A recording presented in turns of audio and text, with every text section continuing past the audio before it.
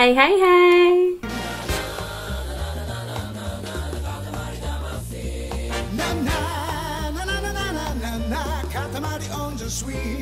That's enough of Thor waving. This is my vlog, not Thor's.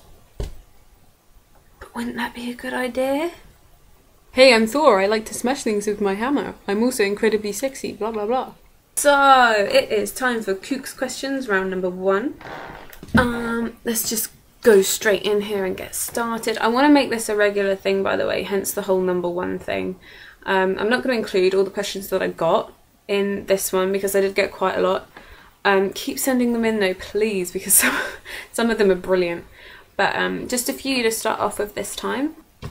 Radman7 asks, are your boobs real? Well, yes, Radman, yes they are.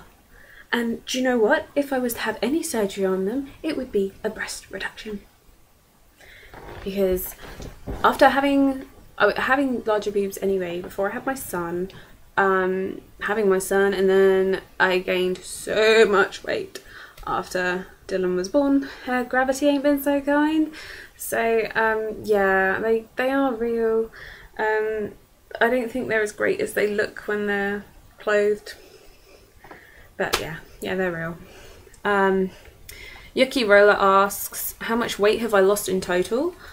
From my heaviest weight, I have lost just under 6.5 stone. From my lowest weight, I have gained a bit of weight since because of steroids and various medications and things like that. But I am starting to go down again. So I don't want to be skinny at all. I just want to be fit and muscly. I want my muscles back. And yeah, that's how much weight I've lost. If I can do it, anyone can. Next question. Brown Cow asks, what car do I have? And seeing as I've just only started learning to drive, bit of a difficult one to answer, but I will tell you which car I would like, you know, when I win the lottery next week and all that sort of shit. I really want a Toyota Hilux, double cab obviously, in black with lots of chrome and really big wheels. So yeah, I like big cars.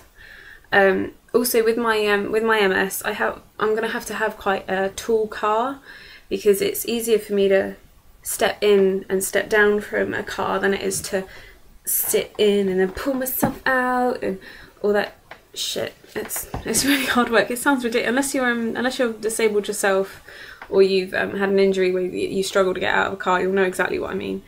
But yeah, cars. I'm gonna pass my test soon and it's gonna be so great. Ghetto67 asks, do I make money from my vlogs on my blog? Nope. I don't make a fucking penny. Last year and the year before that, I did a lot of reviews for companies. PRs would contact me, send me stuff, and I'd give them reviews, test things out for them, etc, etc. But since getting sick, I've had to put all that like on the side because I just haven't had time. But I want to start that back up again though. That was a lot of fun. The stuff that they send me though, it wasn't really any particular value. You know, food samples, book samples, random things like that. So yeah, but I want to start that back up again because that was fun and it gave me something to do, something productive. But in terms of my vlogs and like making money off of YouTube, you have to get hundreds and hundreds and hundreds of thousands of views before you make a penny from YouTube. I've been invited to be a partner, but I don't get enough views to even warrant it, and I hate having adverts at the start of YouTube videos, and it really drives me fucking insane. But yeah, so no, I don't make a penny. I don't make a penny outside of the internet either, like in the real world, because I can't find a job, and it sucks because there's no employment here, full stop anyway. It's shit. Even for a fit and healthy person. Combine that with the fact that I have to have certain hours because of Dylan and someone that's willing to employ me with my MS. It's hard. I can't even begin to express how skint I am. My card declines like at least twice a week at the moment. If it only declines once in a week, I'm having a very good week. So no, I do not make any money from my fucking blogs and vlogs. Mac Has Back asks, where do I live? Well, that's easy, the fucking moon. 1740 asks, can we send you things in the mail? Yes, yes you can. Send me shit. Send me really random shit. I don't care what it is. If you want to send me stuff to review, to promote and stuff like that for like my vlogs, or I want to start my blog up back again, you know, feel free by all means. If you want to send me just random stuff, you know, things that make me laugh, things that you might think I need, you know, random stuff, then contact me. I'm not going to give out my address on a YouTube video, but if you contact me from my YouTube channel, private message me, and then we can work something else. But I love getting presents, so yes, by all means, send me shit. Hello Fever 3 asks the most amazing question yet. What is my favourite Metal Gear? Where do I start? Well, Metal Gear Solid on the PlayStation 1 will always have a massive place in my heart, because it was not only the most groundbreaking game of its time, well, it's still groundbreaking, in terms of like the gameplay and the tactical stealth action and things like that, but it was the first Metal Gear that I played when it came out, and it really did change my life. And people that know me will know that I'm not joking when I say that it made games of Manhunt a hell of a lot more fun, because I learnt so much from that game. Yeah, so that will always have a massive place in my heart. But other than that, I'd say Metal Gear Snake Eater was that's just so funny. I love it because not only is it so funny, but it is one of those games where you can just pick it up and put it down as and when. It's not one of those games that you have to play for hours and hours and hours and hours. You can just pick it up, fuck around, and then put it down. But yeah, it's so funny, and it also features one of my favourite boss battles of all time. In fact, yeah, my number one boss battle of all time, where that ran really big spoiler coming up. So if you haven't played it and you don't want to know the spoiler at the end of the game, turn this off now.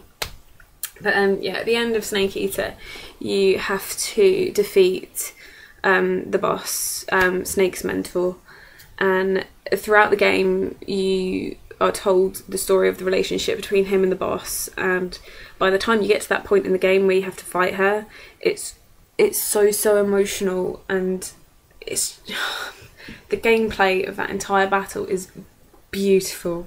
Visually it is stunning and it's epic, and the music, it was just so gripping and emotional. And then when you finally defeat her, and then you notice you're crying and I know for a fact that it's not just the girls that cried at that bit. I know some guys that cried at that bit.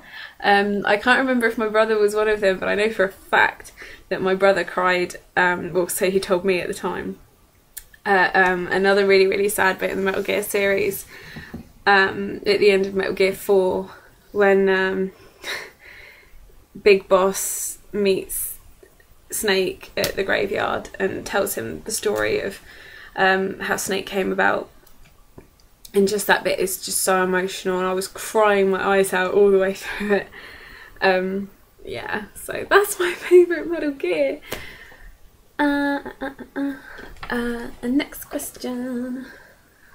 Euphorica asks, what's just your last... Oh no. No. Oh god. I wrote all these questions down and I've lost them all. Oh no. So I just burped really loudly. I hope you didn't hear it. 126 Me Free Zone asks, am I single? Really? Are you really asking me that question? Let me just go and check if the sky's still blue, yeah? Yeah, it's still blue. And there were no pigs flying.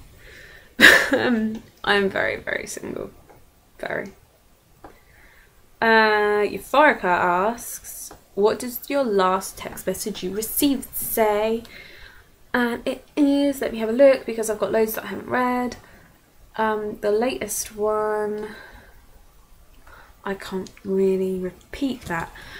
But yeah, so this ends this first round of Kooks questions. Please keep sending me more because they're really funny, some of them, and lots more questions like the Metal Gear one. That was great. That was really fun to answer. So yeah, I'm going to try and keep these as short as possible, hence why I've only done a few questions now and I'll do a few questions another time.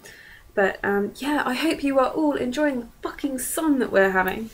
I know I am. I'm basking like a lizard every day and it's so much fun because I've got fuck all else to do. But anyway, I shall see you guys soon with Kooks Questions number 2.